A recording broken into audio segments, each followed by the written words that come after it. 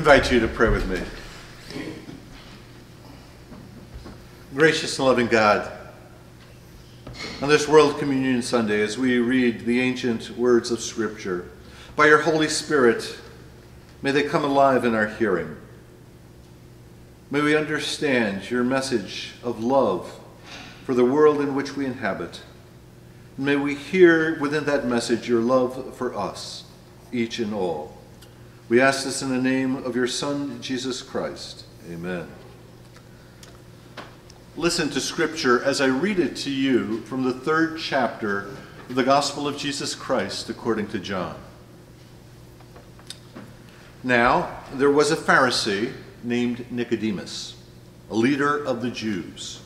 He came to Jesus by night and said to him, "Rabbi, we know that you are a teacher who has come from God, for no one can do these signs that you do apart from the presence of God." Jesus answered him, "Very truly I tell you, no one can see the kingdom of God without being born from above." Nicodemus said to him, "How can anyone be born after having grown old? Can one enter a second time into his mother's wombs and be born?" Jesus answered, "Very truly I tell you, no one can enter the kingdom of God without being born of water and spirit. What is born of the flesh is flesh, and what is born of the spirit is spirit. Do not be astonished that I said to you, you must be born from above. The wind blows where it chooses, and you hear the sound of it, but you do not know where it comes from or where it goes. So it is with everyone who is born of the Spirit." Nicodemus said to him, "How can these things be?" Jesus answered him, "Are you a teacher of Israel, and yet you do not understand these things? Very truly, I tell you, we speak of what we know and testify to what we have seen, yet you do not receive our testimony. If I told you about earthly things and you do not believe, how can you believe if I tell you about heavenly things? No one has ascended into heaven except the one who descended from heaven, the Son of Man. And just as Moses lifted up the serpent in the wilderness, so must the Son of Man be lifted up. And whoever believes in him may have eternal life. For God so loved the world that he gave his only Son, so that everyone who believes in him may not perish, but may have eternal life." The word of the Lord. Thanks be to God. A week or two ago, I was having a really rough day. Nothing horrible, but just one of those days where all the little tasks seemed to pile up on me. There were more emails than I could answer.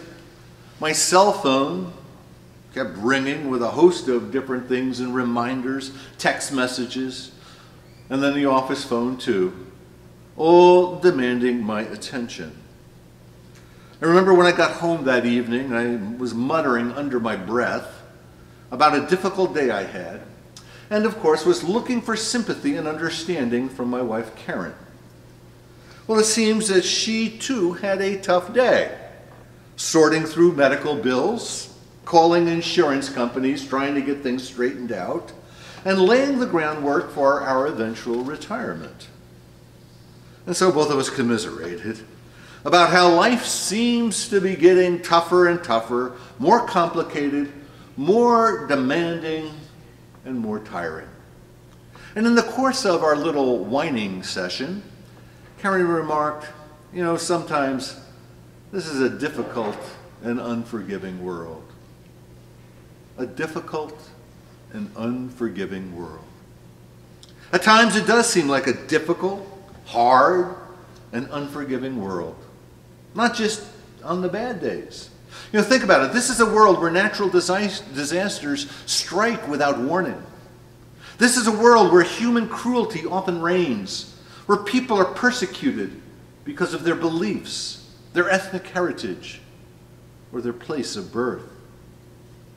This is a world with bullying and cruelty.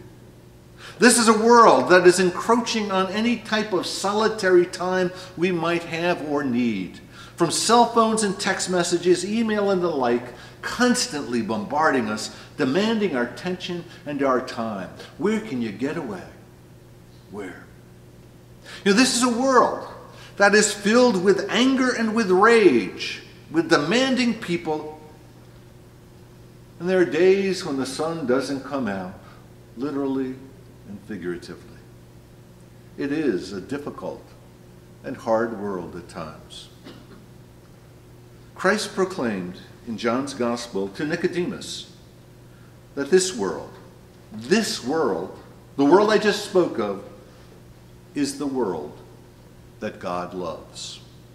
God so loved this world, with all its imperfections, with all its craziness, with all its demands, with all its evil. God so loved this world that he gave his only Son for its salvation. God loves this world. And God chooses not to condemn it, not to ignore it, not to destroy it. God loves this world so much that God has chosen in his freedom to rescue it, to save it.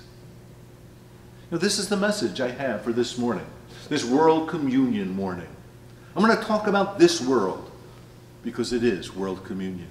You see, this world that you and I inhabit, this world that sometimes weighs heavily upon us, this world that often seems hard and unforgiving, is the object of God's love. God has not abandoned this world, and neither should we. And so I have 3 points I want to make. First, God's love for this world. Second, how we can go about loving what God loves. And third, how we can love the world without being consumed by it, without becoming overly worldly. Let's take them one at a time. God so loved this world. I think there's a tendency within Christian faith to spiritualize the message of the gospel. And certainly there is a spiritual message. It's there in the passage I just read to you.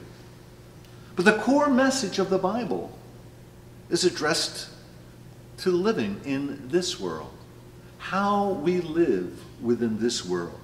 From the opening verses of the Bible, we read that God created this world. The material world did not exist until it was created by God. And after God created it, what did he call it? He called it good. And what's the Hebrew word for good? It is tov. Which means that it's not only, hey, that's a cool world. No, it means it's a good world, ethically good, that it's morally righteous, that it contains the stuff of goodness. The primary message of the New Testament is that God, in Jesus Christ, became flesh, became part of this world. The hope that we declare on Easter, at funerals and at memorial services, is the resurrection of the body, not the immortality of the spirit. Hellenistic philosophy, from Socrates and Plato to the Stoics, denigrated things material in favor of the ideal and the spiritual. But Christian faith is not Greek philosophy. We believe that God created the world, and that it's God's world, and it's a good world. And we believe that God created human beings, and God loves them. We believe that God became flesh and assumed a material existence among us.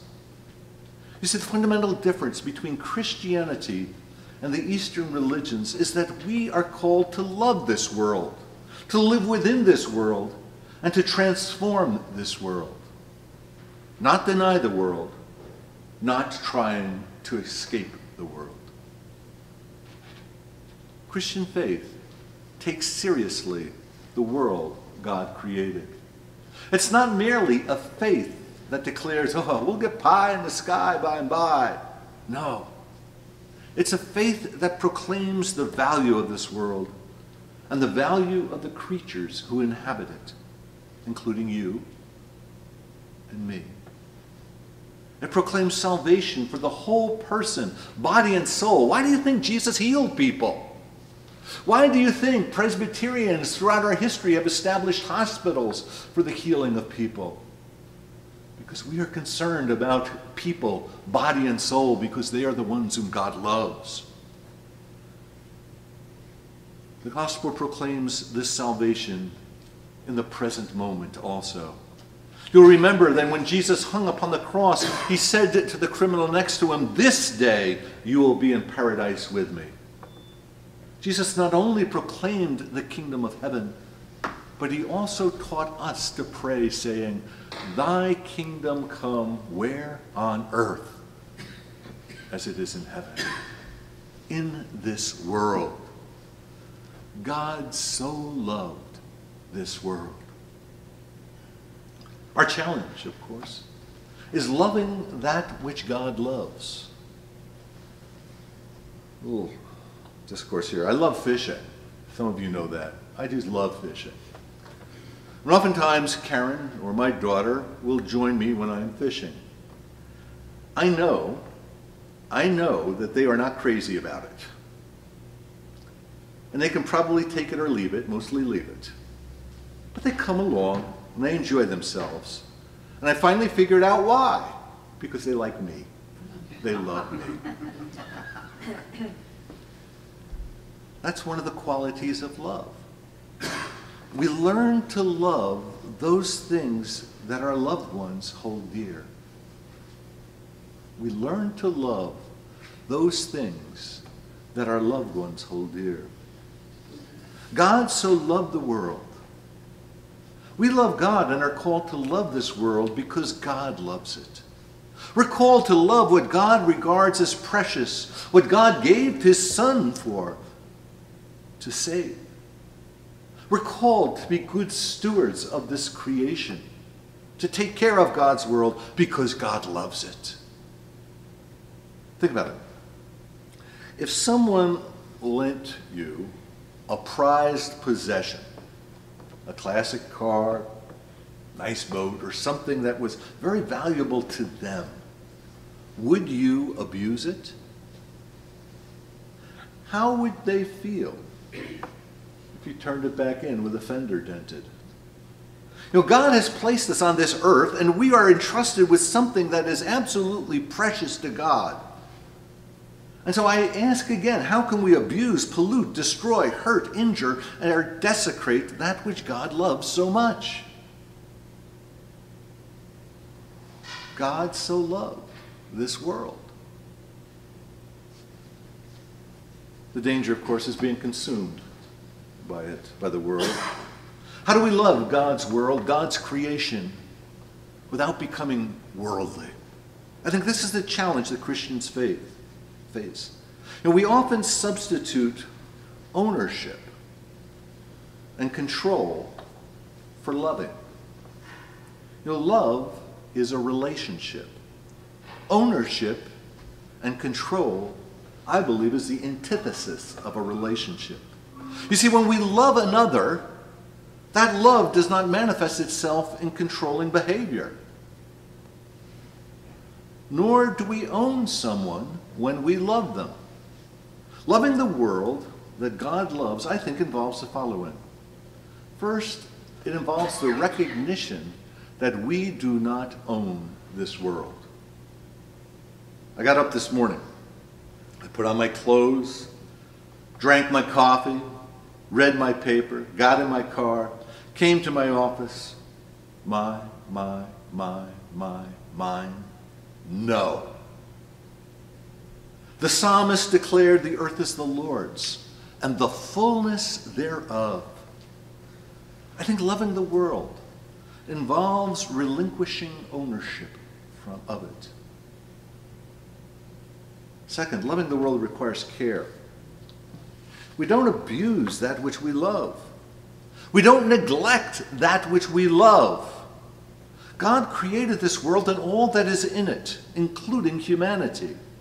I think loving God's world is a recognition that we are called to care for it and to care for all people who are in it. It's also a recognition that that we are indeed our sister and our brother's keeper, even when we don't like them. They're part of a world, the world that God loves. Third, loving the world is a recognition that we are but sojourners in this world. We're passing through. We're passing through. We're here to enjoy it, knowing also that we will leave it, and others will follow, and we must leave this world to them. God so loved the world. I think the challenge of Christian faith is to learn to love this world the way that God loves it, without becoming worldly. Amen.